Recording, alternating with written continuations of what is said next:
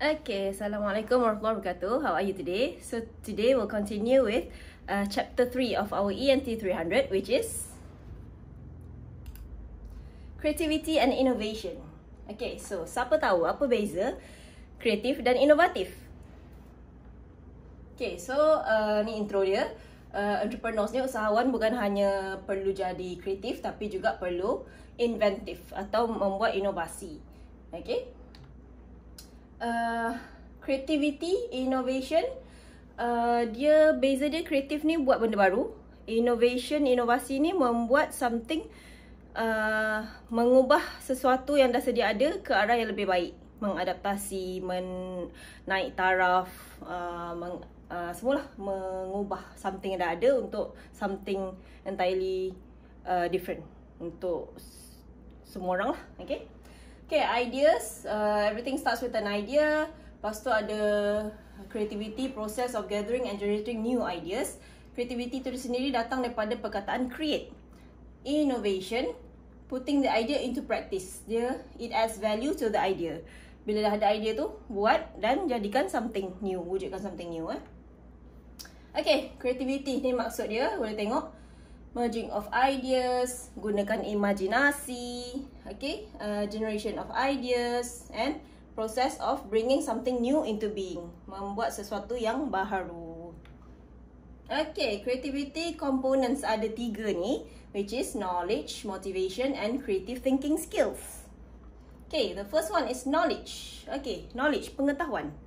Understanding of a subject with the ability to use it if applicable. Nak buat sesuatu kena ada ilmu, kena ada pengetahuan, kena ada informasi So dari segi ni lah expertise, dari segi familiarity, dia kebiasaan dia, skill dia pandai buat tak, practical, theoretical understanding of subject. Okay, berdasarkan study, cari bahan-bahan ataupun experience, pengalaman. Okay, dari segi motivation pula, motivasi, driving force that initiates one to behave. I rasa you all dah belajar MGT 162 kan? Ada motivation, right?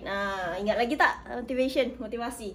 Okay, so ada 2 jenis, extrinsic and also intrinsic. Extrinsic ni ialah dia datang dari luar, faktor luaran. Contohnya recognition, rewards, praises. Contoh awak buat sesuatu dekat rumah. Contoh gajinya sidai baju, awak nak mak awak puji. Baguslah, bangun pagi-pagi dah tolong sapu sampah, dah tolong sidai baju, lepas tu ni boleh tolong mak masak. You sukakan pujian. Okay, contohlah itu extrinsic, luaran. Dari segi intrinsic pula, dalaman, dia punya satisfaction tu, kepuasan hati dia sendiri. Dia rasa, oh sebelum mak aku buat, baik aku buat sendiri. Baru rasa puas hati. Nanti kalau disuruh-suruh, rasa nak memberontak pula kan. So, ada orang macam tu. I am like that. I am this. Okay. So, before orang suruh, better kita buat dulu. Macam tu lah. Okay. Satisfaction derived from overcoming this challenge or pleasure getting the task done. Bila kita buat tu, kita rasa puas hati. Okay. Creative thinking skills. Of course, kena ada cara berfikir yang kritis dan kreatif.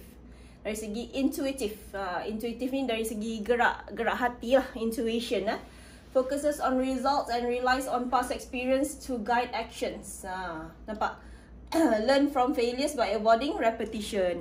Contohnya dia dah pernah fail, dia buat satu menu ni, menu baru, lepas tu dia cara masak yang pernah fail dulu, dia bakar-bakar hangus. Ataupun dia bakar dengan suhu sekian-sekian, keras roti tu. So jangan ulang lah, jangan repeat lah kesalahan yang sama tu. Dari segi gerak hati tu dia dah tahu, oh aku buat gini mesti hangus, aku buat gini mesti tak jadi. Okay.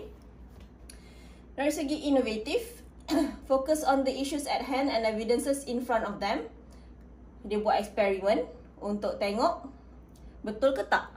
Contoh dia tak ada experience sangat kan, so dia pun try lah. Okay, apa kata kita buat roti jangan letak yeast, jadi tak? Cubalah try, mestilah tak naik kan, tak ada yeast kan. Okay, roti tu. Imaginative, dia mesti kena pandai berimajinasi.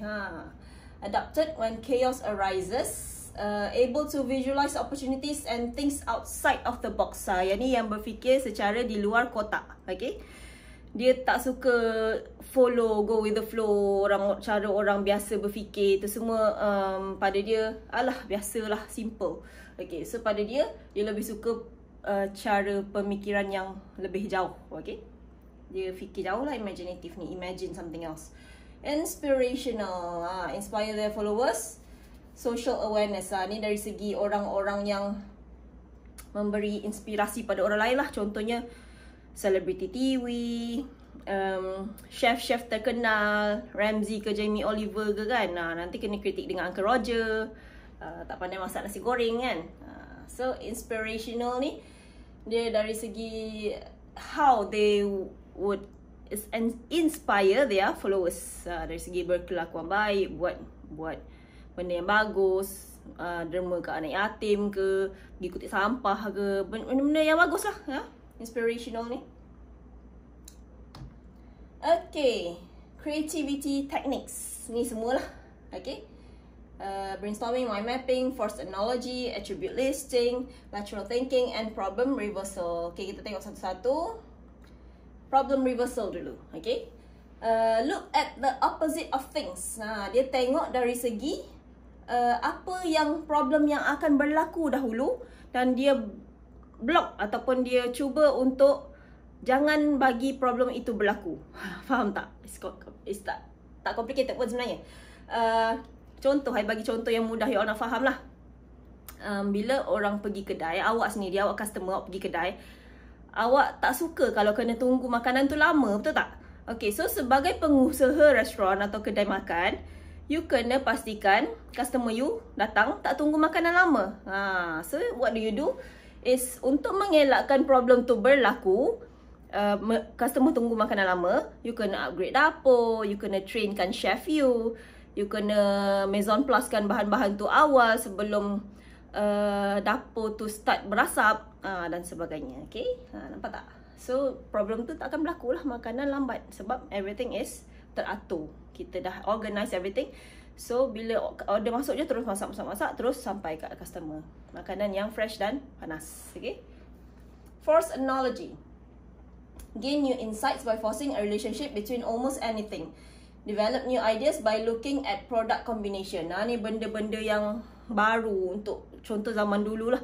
Zaman dulu tak wujud lagi kan microwave ke, oven ke, kereta ke kan. So zaman dulu ada roda untuk kereta lembu tu. Lepas tu dia fikir macam mana untuk selain menggunakan lembu ni lambat berjalan kan, ataupun kuda. So kita nak pasang apa pada roda untuk jadikan dia kenderaan yang lebih laju daripada itu. So that's force analogy lah. Zaman-zaman benda tu tak wujud lagi. Zaman sekarang pun boleh you cuba fikirkan apa yang belum wujud yang you nak. Okay, contoh untuk makanan, keropok lekor dengan cheese is very so yesterday dah kan. Benda dah alah di mana-mana ada jual keropok lekor cheese. So kita nak force analogikan keropok lekor strawberry contohnya. Dalam satu keropok lekor bulat-bulat tu, sekarang dah ada keropok lekor bulat kan. Keropok lekor bulat, kita letak strawberry sebiji dalam tu. What would happen? Cubalah try. Okay, budak hotel kan. Okay, attribute listing, break down the thing into smaller parts of characteristics. Pecahkan kepada ciri-ciri. Contoh handphone kan, ada ciri-ciri dia kan. Ada RAM, ada ROM, ada processor, ada OS, ada screen, size, berat, weight, kamera. Dia pecah-pecah kecil-kecil tu. Lepas tu dia upgrade lah satu-satu bahagian. Macam zaman sekarang phone terlalu laju untuk kita kejar kan, teknologi. Sebabnya ialah yang di upgrade tu pun sebenarnya yang kecil-kecil ni je. Attribute kecil-kecil ni. Contoh dia upgrade kamera sikit, dia upgrade size je, besar kecil macam iPhone tu. Ataupun dia upgrade screen, LCD ke AMOLED ke lepas tu dia upgrade weight dari segi orang pegang phone lama kan, nanti sakit lah bahu, sakit leher, sakit tangan. So dia cuba meringankan satu-satu phone tu. Itu attribute listing lah. Dia cuba upgrade satu-satu bahagian yang dapat dia cuba identify dissatisfaction dan cuba untuk baiki benda-benda tu. Okay, dari segi mind mapping, okay, ni biasalah kot. Zaman-zaman sekolah dulu biasa buat mind map pun kan. Untuk subjek sekarang pun bukan sekolah, sekarang kat U pun biasa buat mind map. Contoh buat karangan, saya sepasang kasut. Lepas tu ada pendahuluan. saya dibuat di kilang bla bla bla Bata. Lepas tu ada isi saya dibeli oleh tuan saya. Lepas tu dia guna hari-hari pergi main badminton, pergi jogging. Lepas tu penutup saya dah lunyai, lusuh, saya pun dibuang ke tong sampah. Itulah dia ada pecah-pecah-pecah mind map dia macam awan-awan kan. Okay. Alright, next is brainstorming. Brainstorming ni kalau awak ada dalam satu group, contoh you punya group WhatsApp tu ada berpuluh orang tu. You cuba dapatkan idea daripada setiap seorang tanpa you judge idea orang tu. You just cakap, okay, setiap seorang bagi satu idea. Tak kisahlah logik ke tak logik ke, bagi je idea dulu. Itu ialah brainstorming. So you jangan judge lah, kata apalah kau punya idea ni tak logik, akal, tak boleh buat lah. Tak boleh lah macam tu.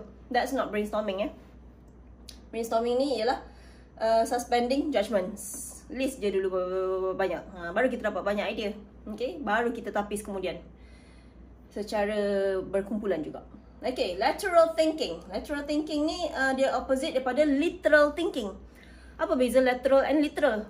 Literal thinking ni ialah pemikiran yang biasa, yang berhaluan biasa tu lah. Berhaluan straight, tegak tu je. Lateral thinking ni pula berhaluan kiri, yang against traffic, yang sentiasa melawan arus. Okay. Rather than pursuing in conventional logical step-by-step single approach. Dia cuba fikirkan something yang totally different daripada idea zaman sekarang. Contohnya zaman idea yang saya bagi tadi lah. Keropok leko letak strawberry sebiji dalam keropok leko. Lepas tu makan, ada rasa savory, ada rasa sweet. So it's very mind blowing lah kan. So that's lateral thinking, right? Berfikir yang orang tak pernah fikir lah. Melawan arus, berhaluan kiri. Okay, so ini kita akan continue in our second part of the chapter.